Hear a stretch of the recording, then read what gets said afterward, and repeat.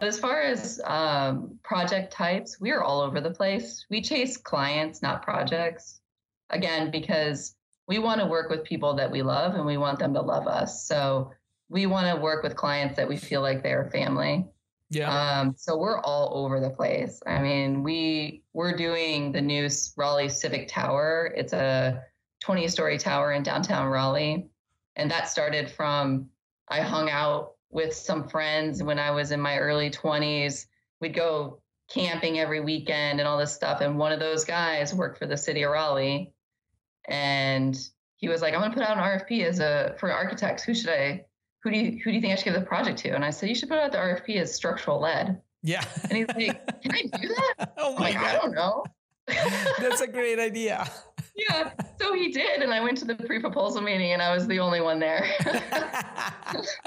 That's awesome. And so we won that. And then we just built this great solid foundation with the city of Raleigh. We connected with them on a whole different level. And they're like, wow, we love your culture. We love your people. You've put the people that get along with our people.